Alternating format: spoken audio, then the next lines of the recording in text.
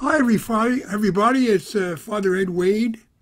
It's 3:30 Sunday, May the 17th, and I'm here to do a brief video in preparation for Monday night's Ring of Fire program on the 19th of May.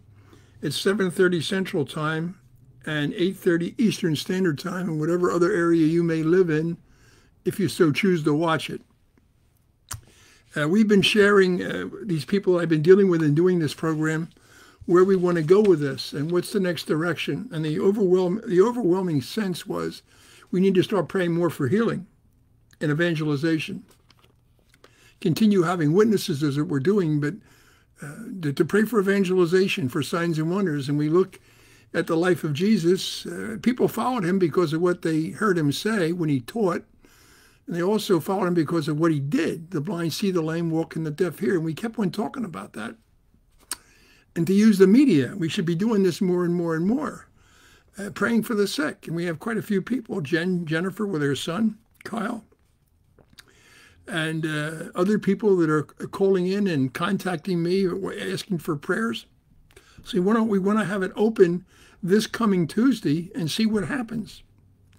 And what really struck me was in preparing for this, this is going to be very brief. You've heard me say that before, but I mean it this time. In today's Mass, the sixth Sunday, it says this, in the first reading was taken from the Acts of the Apostles, chapter 8, verses 5 to 8 and 14 to 17. It says this: Philip went down to the city of Samaria and proclaimed the Christ to them. With one accord, the crowds paid attention to what was said by Philip when they heard it and saw the signs that he was doing.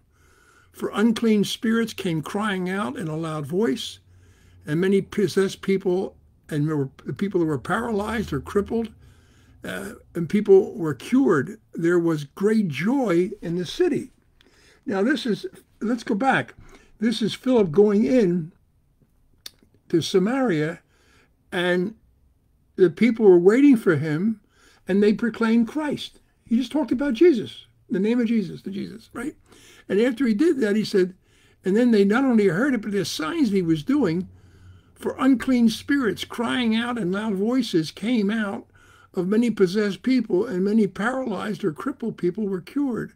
And there was great joy in the room. So Jesus, it was the proclamation of the gospel. People, as I said before, people follow Christ because of what they heard them say. Then they followed because of what they did, what he did.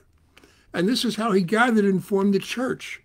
And this is what Philip did after being baptized in the Holy Spirit. We'll be talking about that again in a week on Pentecost Sunday, praying for the baptism for the Holy Spirit for anybody else who wants it, or the renewal of the Holy Spirit to empower them, or re-energize them, even for myself, to re-energize. And so that's what we want to do this coming Tuesday.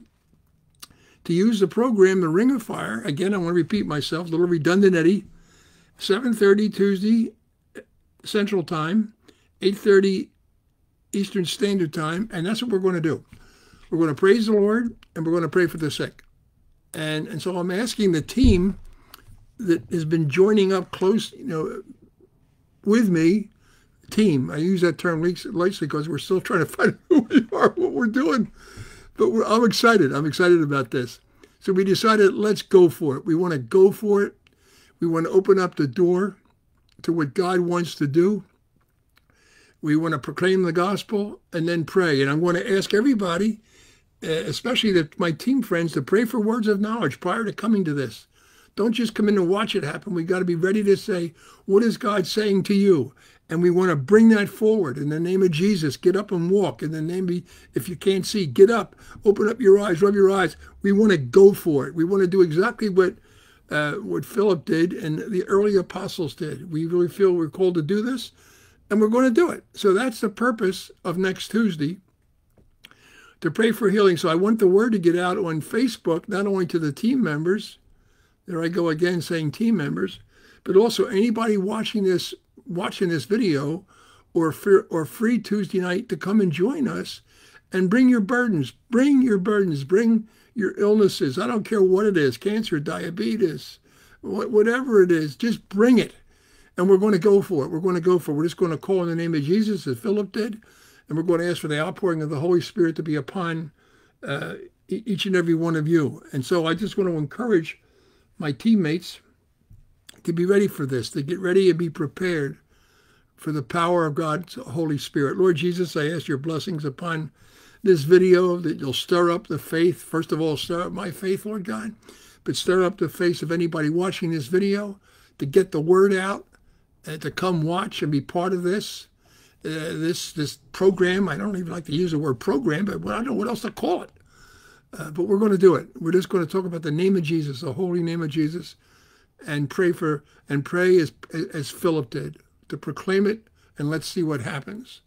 So I ask your blessings upon this video for anybody who watches it, for Jen, who's doing the updating it right now, for Fr.Ed Ministries, for Kent Kowalski, and for all my brothers and sisters who have joined together with me to make this ministry possible.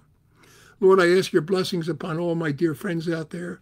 Send forth your Holy Spirit upon them. And may the blessings of Almighty God be upon each and every one of you. In the name of the Father, Son, and the Holy Spirit. Amen.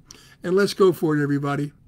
Let's really go for it. Let's just ask the Holy Spirit, the third person of the Blessed Trinity, just to set us on fire. Amen. God bless you.